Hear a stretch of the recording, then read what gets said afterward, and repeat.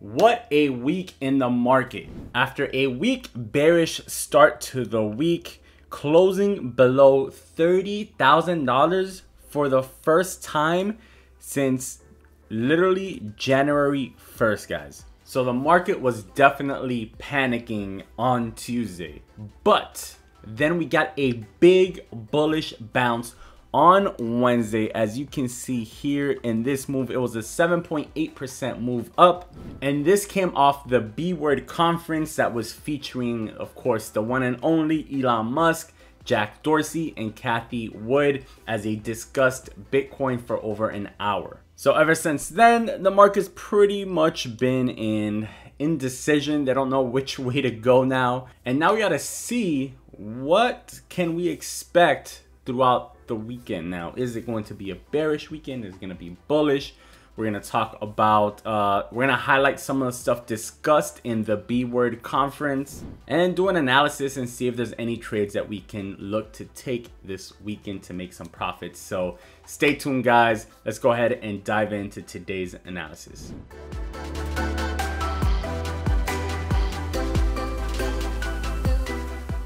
Hey, what's up? Jay here, and welcome to Bitcoin Daily, bringing you guys the best tips, tutorials, and ideas to help you guys become profitable and successful investors. The goal of this channel is to empower you, the community, with the knowledge and resources to help you take yourself and your wealth to that next level. So make sure to subscribe to the channel if you're new here and turn on the notification bell. Also, don't forget to smash the like button, as it helps us a ton. It takes us hours to make these videos, and it only takes you a couple seconds to hit the like button. All right, so let's go ahead and jump into today's video. So the first big main thing that happened this week was the B Word conference. So this was a live conference where they had a lot of different topics, a lot of different speakers, but the headliners of this event was, of course, Cathie Wood, Jack Dorsey, and Elon Musk.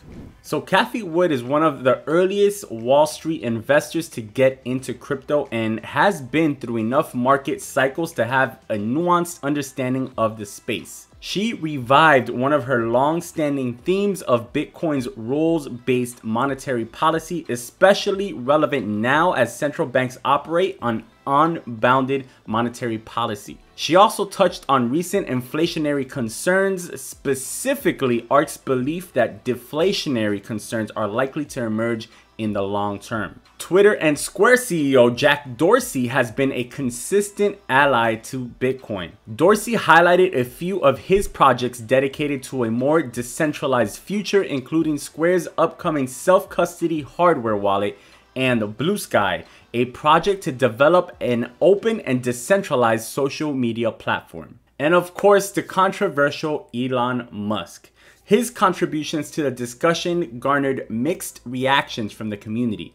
Most notably was his admission that outside of Tesla and SpaceX shares, Bitcoin is his biggest investment. Additionally, his now famous statement, "I pump but I don't dump," was backed by his revelation that SpaceX, in addition to Tesla, holds Bitcoin. He affirmed that the three have never sold their Bitcoin holdings and have no plans on selling. He also went on to say that Tesla should probably be accepting Bitcoin as a form of payment sometime soon. So although in the long run, that's all definitely very bullish for Bitcoin and the entire crypto market, I know a lot of you are still worried about where the market currently is right now, whether we're in a bull or bear market, and where it's going next. So let's go ahead and take a look at where we are today and what we could possibly expect this weekend. So you can see that everything's pretty much flat on the day, right? There's not really too much. There's a few coins that are down, you know, very small, but everything's pretty much flat. Bitcoin's pretty much flat in the last 7 days as well. The fear and greed index is currently at 23, so you know, nothing has really changed there. Now if we take a look here at the chart, you'll see that we are now at the top of this channel where we've been kind of descending down, right? So we still don't know if we're in a descending channel or a falling wedge. Regardless though, we're at the top of the current channel. You'll see that earlier in the week we almost hit that bottom of the channel, but we did get a bounce up before we got to the bottom, and now we're currently sitting at the top. So in order to get above this, we're gonna need some momentum, we're gonna need some volume, and we're gonna need something to push the price up. So that breakout point is probably going to be around $33,000 is what it looks like right now. So if we get above 33,000, you can expect a push up to $34,000 to $35,000 and retest this level up here, which, as you guys already know, we tested many times over the past month. So this Fibonacci level continues to hold. Remember, the 618 level in the Fibonacci is considered the golden ratio. So it's the biggest level in the Fibonacci sequence. So that's currently what we have here as support, and it's what has held us up here, you know, at that 28,000 level, that has not let the price get beyond that for now. So although it's holding, it doesn't mean it's going to hold forever. We need to get some movement up and out of this channel. If not, it's only a matter of time before we you know, end up breaking down and just kind of free falling down here, right? So like we said before, if we were to fall beyond 30 and, you know, beyond this Fibonacci level, that $28,000 level, there's really no volume here. There's no points of interest all the way to around that $24,000 level. So that would be the next volume shelf. So it's pretty much, you know, we drop from here, we're pretty much falling all the way down here. That's 24,000.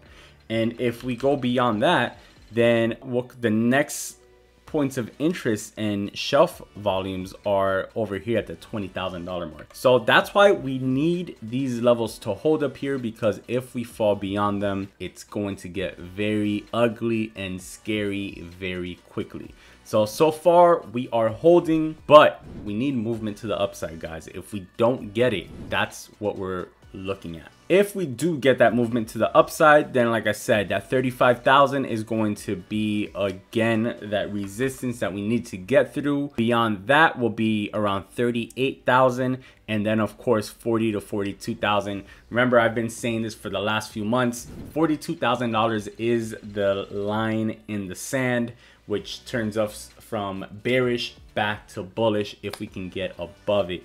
As long as we remain below it, we're still bearish.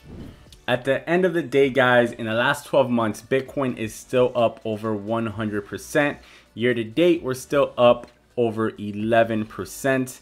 And, you know, this is a long-term game, guys. You know, this is just for short-term is what we're watching right now and what people are afraid of right now. But if you believe in the long-term potential of Bitcoin and cryptocurrency, this is a time to be entering into the market, adding funds, dollar cost averaging your way in, because you have to think in terms of the next 5 years, not in terms of the next day, the next week, the next month. So just keep that in mind. Trade setups that I'm going to be watching over the weekend is a break above 33,000 for a long position.